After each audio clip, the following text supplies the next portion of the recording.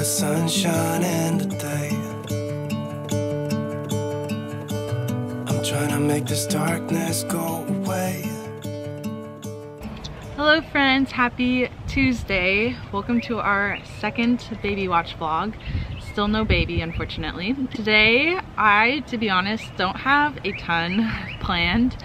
I actually had the worst night's sleep ever last night. I went to bed at like 10:30-ish, fell asleep, woke up at like 12:30 and I was having some like cramping and I was like, okay, this is kind of weird, but that happens to me sometimes. And I remember in one of my like birth classes, or I don't know, at some point our midwife had told us that when that happens, it often can be because you're dehydrated. So I got up and drank like a big glass of coconut water.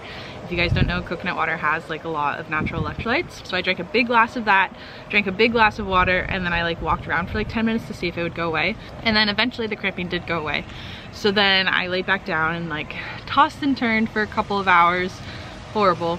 Finally decided to get up, tried eating a little bit. I made myself some like sleepy tea and to try and get myself to go to sleep. It just was not working. I read for a while. I like tried everything you could think of to try and go back to bed.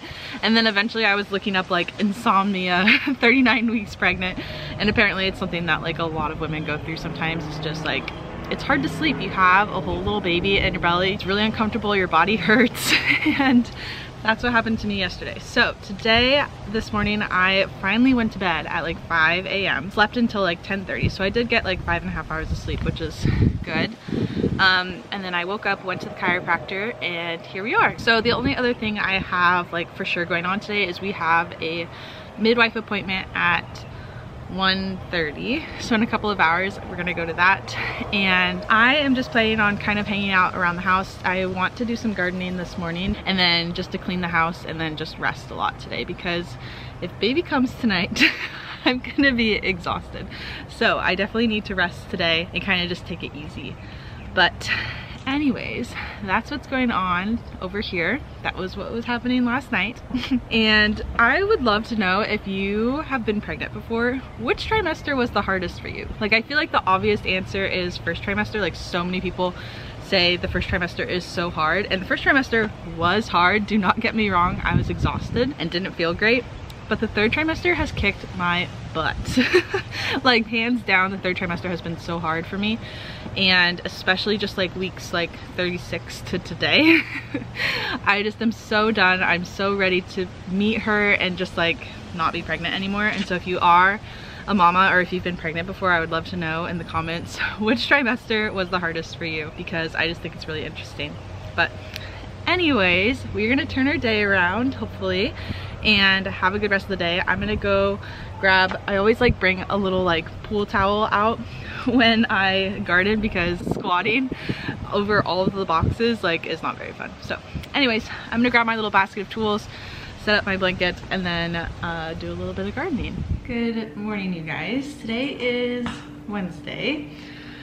Our day yesterday took a little turn for the unexpected, and I was not able to vlog the rest of the day. So I'm gonna give you a story time of what happened and where we are now. So as I mentioned at the beginning of yesterday's vlog, we had a midwife appointment yesterday. So we went to our midwife appointment, and they do the same sorts of like things every time that you go to an appointment. Like, they check your blood pressure, they have you do like a urine test, they take your weight, you know, the normal like check in, make sure you're good kind of stuff. Well, they took my blood pressure, and the last couple of weeks, the last 3 weeks or 2 weeks, basically since we found out that baby was breech, my blood pressure has been a little bit elevated and high when we go there, because I'm stressed about the baby. And it's kind of been like on the line of high but like okay kind of thing. So yesterday when we went, they tested my blood pressure and it was high. So they like took it a couple of times throughout the appointment, and they checked baby and everything, and her heartbeat was good, she was still head down, all of that was good, but they were concerned about my blood pressure. So our midwife that we are working with is not affiliated with like the hospital. They have their own birth center, and so they have like stricter protocols, or like regulations, I don't know how to call them, like more strict like rules for like what your health needs to be able to deliver with them, because they are not a hospital. So they basically told us during our appointment that since it was high and it's been running a little bit high, that we needed to go to the hospital to get monitored. So that's what happened. They told us that they were going to monitor my blood pressure for 2 hours, and they had like the little blood pressure cuff thing, and it would take it like every 10 minutes or so, and they expected the first few readings to be higher than probably what they were even at the birth center, because we just got to the hospital. It's a stressful environment, like, you know, we're stressed about what's gonna happen, stuff like that. The midwife also told us, like, before I go into like a situation like that, I want to know like what's gonna happen, what's the worst case scenario, like all the different things. And so they told us basically that they would monitor us, and then if it was like extremely high over those 2 hours, like it didn't ever level down to like what it actually probably is, then they would potentially induce us, and then we'd have the baby, because we obviously like want the baby to be safe. And if my blood pressure is high, then the baby is not getting like the oxygen she needs. Another option that could happen is if it's like high but not like so high, is that they could send us home that night and then send us home with like a gallon jug or something, and like, I don't know, I guess I would like collect my pee, is what she said, in the jug, and then they'd like test that, and then we'd come back the next day and like do it again basically. Or my blood pressure would be fine and they would send us home. So those were basically like the 3 options that could have happened. So we called our friend, and luckily she was able to kind of stop by our house and grab like a couple of things that we needed, like my headphones, my book, Warren's computer, stuff like that. We didn't grab like our hospital bag at that point, because they told us like if we were to be induced that night, they would allow us to like leave the hospital and come back and grab it if we needed to. So we didn't grab it at that point, but we just grabbed a couple of things because we thought we were going to be there for a few hours. So we get to the hospital, get checked in, and all I can say is the last couple of experiences at the hospital, like the ECV experience and then this experience as well, nurses make the biggest difference. Like if you are a nurse, I appreciate you so much, because you spend way more time with your nurse than you do your doctor, and your nurse can make or break your experience. And we have been very blessed with the 2 nurses that we've had the last 2 times, have been amazing and like very patient and kind and gentle, and we really appreciate that. So anyways, we get to the hospital, we get checked in, and they, you know, start taking all of our information and stuff. We get into our room, and then they start the monitoring. So they take my initial blood pressure reading, and it had dropped like 10 points, more than 10 points, 11 points I think, since they took it at the birth center. And so the nurse was like, wait, you're not even like considered high right now, like why are you here? And so she's like, okay, well, we'll keep monitoring you and we'll see what happens. And then they also were gonna draw like labs and just run like a bunch of different tests to just like make sure everything was fine. Like they were gonna test my blood count, they were gonna test for preeclampsia, they were gonna test for like all this different stuff just to make sure that everything was fine. So they draw my labs, and thank goodness that process went pretty well. Sometimes I can have a hard time with labs, but honestly pregnancy like has made me way better with needles and labs and IVs and all those sorts of things, because you have to get it done so often that I'm a lot more comfortable now with that sort of thing. And then the blood pressure thing went off again because it had been 10 minutes, and my blood pressure was even lower than what it was the initial reading, which was way lower than what it was at the birth center. So the nurse looked at me and she was like, you do not have high blood pressure, like you're fine. And I was like, thank God, because obviously like we don't want to have high blood pressure. It's not good for me or the baby, but it also just shows that it was just like a stressful response.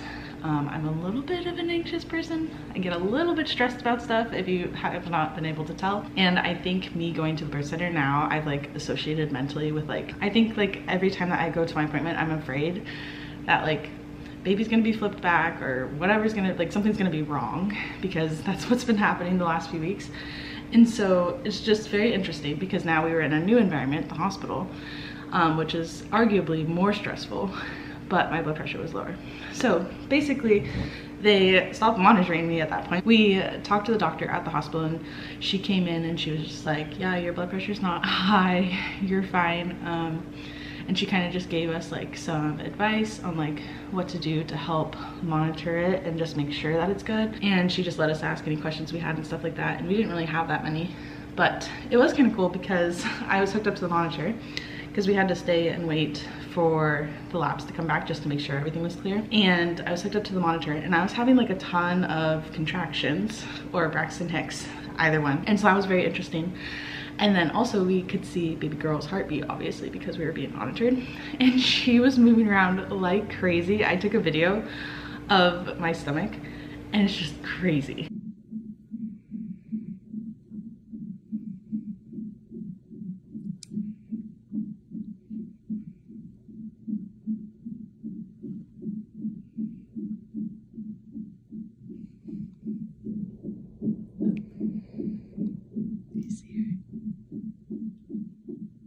So yeah, she was moving around like crazy. I was having contractions. It was just a very interesting experience. But basically we ended up staying there for like another hour and a half at that point, probably. We stayed until about 6 p.m. and all of my labs came back perfectly clear. Everything was in range. Everything was perfect, actually. And so there's nothing wrong, thank goodness. So me and baby girl are perfectly healthy and fine. But it was just like a very stressful experience, but thank goodness everything is fine. Baby girl and I are both fine. She's still very much in my stomach, not coming out. And at this point I'm like not convinced she's actually coming. So anyways, that is what happened yesterday. That is why today's vlog is so short, so I apologize, but we did not expect yesterday to happen. Everything is good to go forward, and so hopefully the last few days of us being pregnant continue to go well. All I can say is these last few weeks have been so stressful. Just like our little baby is throwing us into the ringer these last few weeks. We are so ready for her to be here because Lauren looked at me and he was like, okay, baby can come now. Like, this is too much. And I was like, okay, we're on the same page finally. Also, side note, the mascara I got from Target that I shared in yesterday's vlog, definitely waterproof, works great, would 100% recommend because I was crying like a little bit yesterday, a lot of it, and it did not smudge at all. So I am wearing it again today because who knows what today is gonna bring. I am gonna end this vlog here so that I can upload it and get it up for you guys, and then I'll be vlogging again today for day number 3 of Baby Watch. And so hopefully she will be coming soon. Anyways, I hope you guys enjoyed today's vlog. If you did, please make sure to give it a thumbs up. Also, make sure to subscribe. And I will see you guys in tomorrow's video. Bye.